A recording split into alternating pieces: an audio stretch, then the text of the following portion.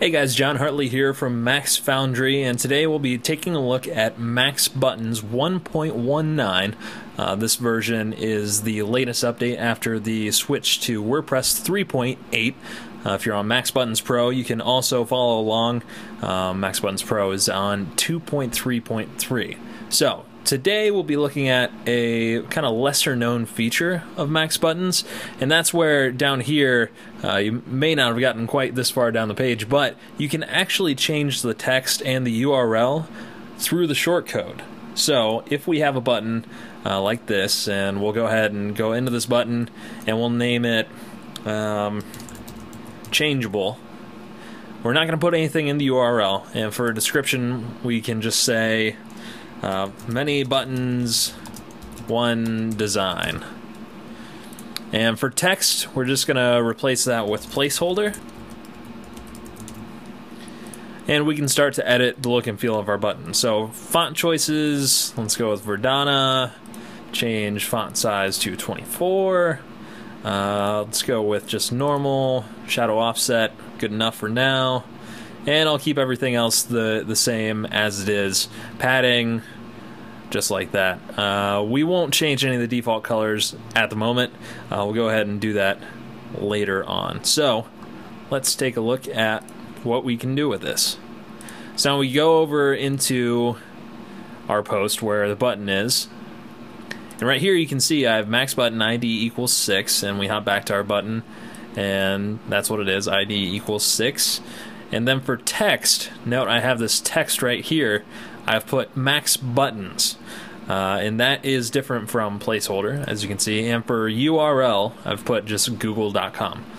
So we have that set, and I'll update it again, just to make sure that those are saved. Save view page, and here we can see that we have MaxButtons, and the URL is www.google.com. So right there you can see kind of how the initial setup can give you one button design used many different times. So what happens if we go ahead and copy this and start filling in different things?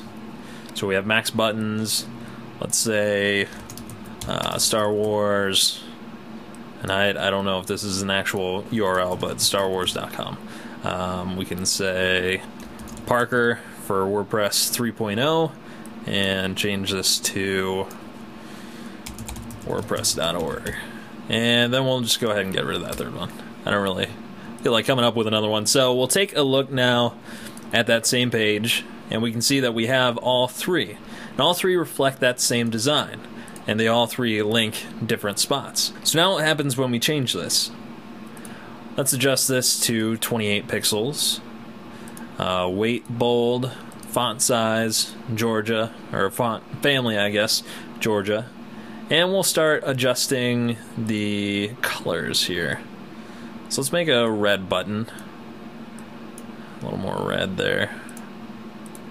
Gradient end.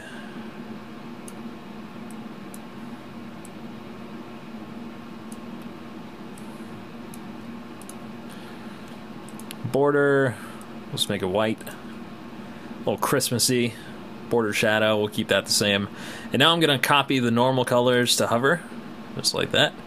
And for gradient end, we'll make it a little lighter. There we go. And let's change this text shadow. Something closer to that red.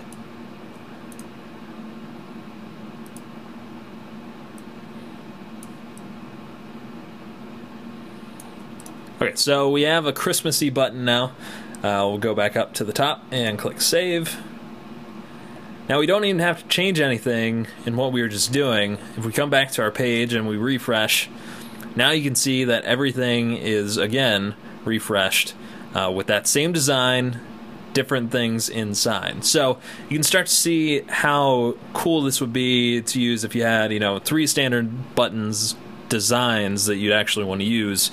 But you want to have different text throughout and link to different spots. So that's just a quick overview of how to use the different shortcode options. You can also add window new. That'll open to a new window or a new tab. And then no follow equals true, which will give you the rel nofollow attribute. So hopefully that gives you a quick overview of how to achieve one button design over many different buttons, being able to change that text. And again, don't worry about what's in this text box right here or what the URL is. The shortcode will be taken care of through the MaxButtons plugin. Thanks for watching, and until next time, I'm John Hartley.